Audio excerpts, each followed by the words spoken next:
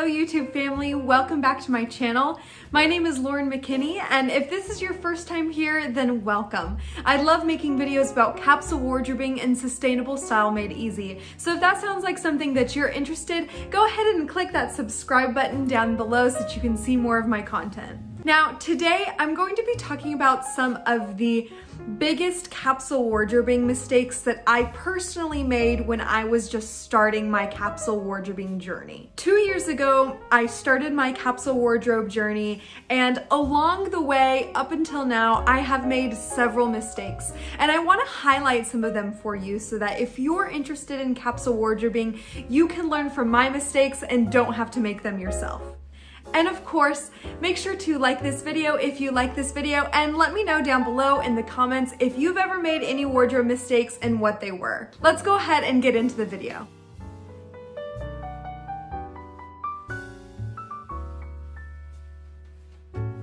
So the first mistake that I made when I started capsuling is probably one of my biggest, and that is copying someone else's capsule. Some of you know, based on my past videos, that when I started my capsule wardrobing journey, I relied really heavily on Sina Hansen's Effortless Style series, which, by the way, if you don't know her channel is called Use Less. It's one of my favorite channels. I still watch it all the time.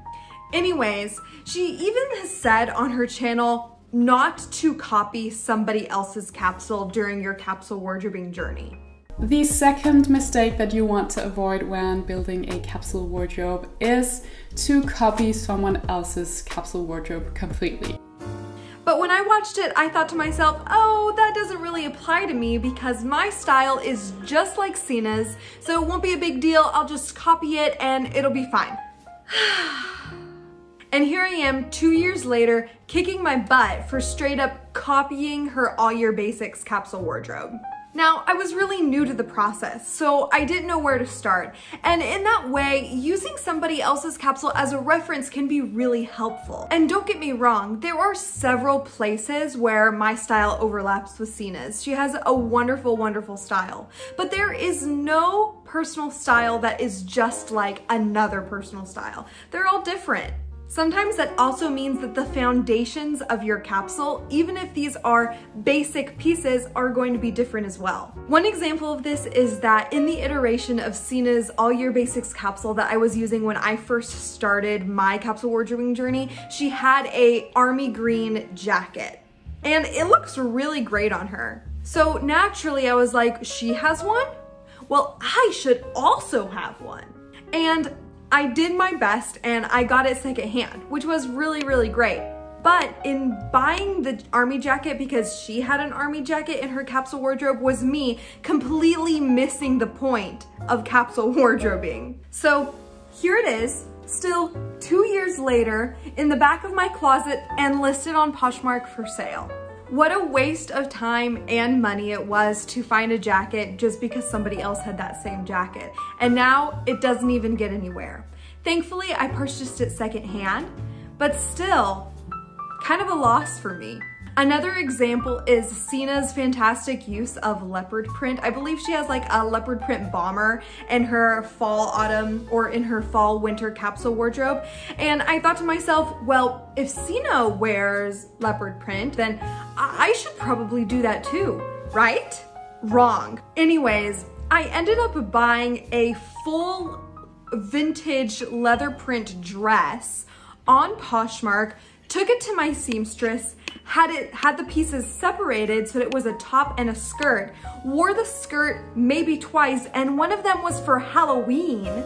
And then I hung it up, decided I didn't use it enough, ended up selling it on Poshmark for a loss. And so as you can see, based on my own errors, that copying someone's capsule directly is never going to get you to where you want to be in your wardrobe journey. Just buying something because another capsule wardrobist has it isn't the way to get to your ideal capsule wardrobe. Now I know that I prefer different silhouettes of jacket and that I prefer floral patterns much more over leopard print patterns. That's my personal style. So getting in touch with your personal style before you start capsule wardrobing is way more important than just finding somebody that you like and copying their capsule.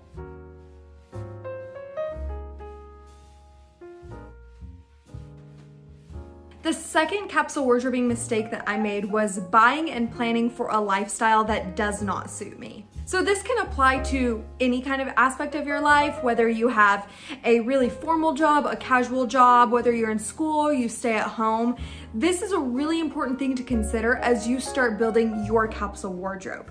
For me, I made this mistake in regards to the climate in which I live. Now, for those of you who watch my channel, you'll know that I live in Southern California, so even in the wintertime, it doesn't ever really get that cold. But when I started my capsule wardrobing journey, leather jackets were like such a thing, and they also seemed like such a good timeless basic. So I essentially convinced myself that I needed to have one because it was a great staple piece. So what did I do? I bought one. Then I wore it twice. I ended up selling it on Poshmark again at a loss. Not only did it not fit my style, but it just was not practical for me. So learn from my advice and make sure to take into consideration not only your lifestyle, but the place in which you live as well.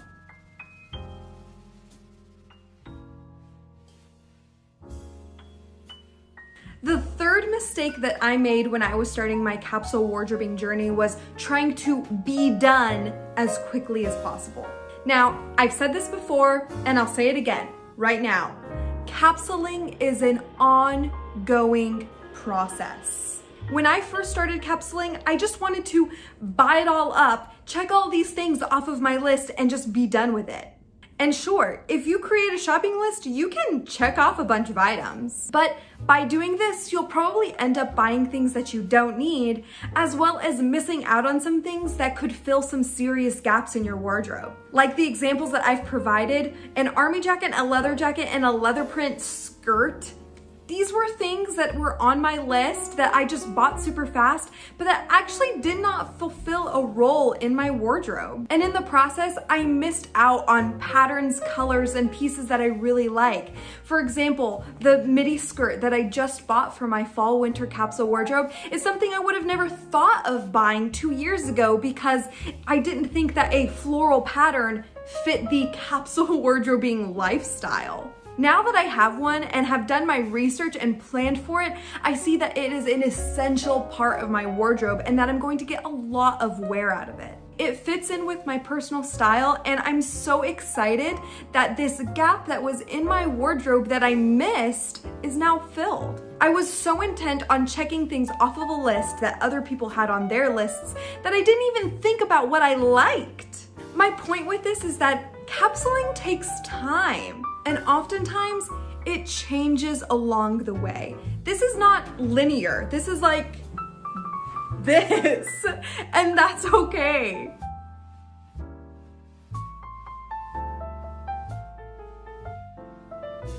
The fourth mistake that I made when I was starting my capsule wardrobing was being super strict with myself.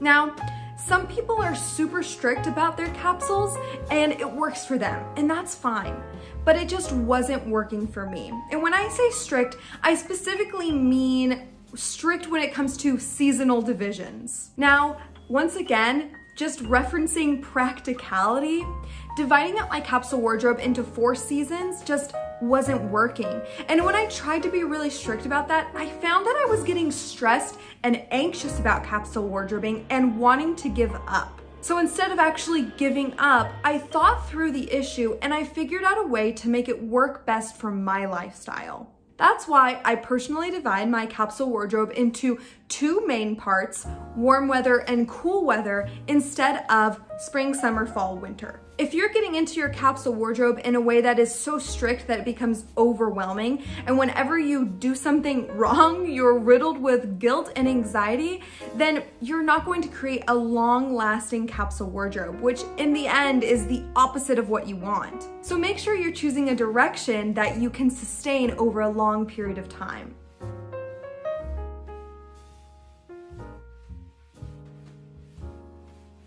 Now, this last one probably applies to a lot of us, especially since many of us are stuck at home and trying to either do like some serious spring cleaning even though it's not spring. And so my 5th mistake is decluttering too quickly. If you've ever cleaned out your closet or your house, you know that decluttering can be so addicting, especially if you manage to post those things online and sell them. Getting a notification that you've sold something is like so exciting. And so it can just prompt you to sell more and more and more and post more and more and purge more and more. But sometimes we get so caught up in the exhilarating nature of decluttering that we forget to give some of these items a chance. Now, I have definitely gotten rid of my fair share of items, and I'd rather not list or talk about some of the items that I've gotten rid of that I wish I hadn't, because I don't want to dwell in the past. But I do want to talk about the way that I go about decluttering now. Instead of just listing things immediately on Poshmark or taking them to the thrift store, I try to give my items a little bit of a chance. So I put them in the extra closet that I have in my bedroom, and I just let them marinate there for a little bit. If I think about them and I want to wear them, I'll wear them. They're still there, I haven't given them away, no mistakes have been made. But if I don't think about it after a while, don't reach for it, don't care about it, and even forgotten completely that it exists, then that's a sign that it's time to let that thing move along to somebody who will use it more than I will. This is a much slower process, and to be honest, a lot of the time you don't get that same exhilarating high from selling a lot of things at the same time. But I think that a capsule wardrobe is necessarily slow. In the end,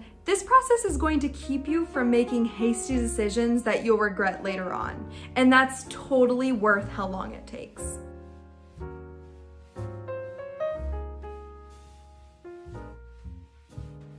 So that's my video for today. I hope that you've enjoyed reminiscing in some of my capsule wardrobing errors. This is why I love this platform so much, is that we can share our own experiences, and hopefully my experience with capsule wardrobing can be really helpful for you. Capsule wardrobing has been such a rewarding thing for me to participate in, and it's totally natural to make some mistakes throughout the process. But hopefully, my sharing my mistakes will keep you from making the same ones. And if you're like me and you're super stubborn and hard-headed, then one day when you make those mistakes, you can always come back to this video and let me know that I was right. Anyways, it's been such a joy to talk to all of you today. I hope you have a fantastic day. I want to remind you to hit that subscribe button down below if you enjoyed this video and want to see more of me. I can't wait to see you in the next video that I make. I hope you have a wonderful rest of your week. Bye!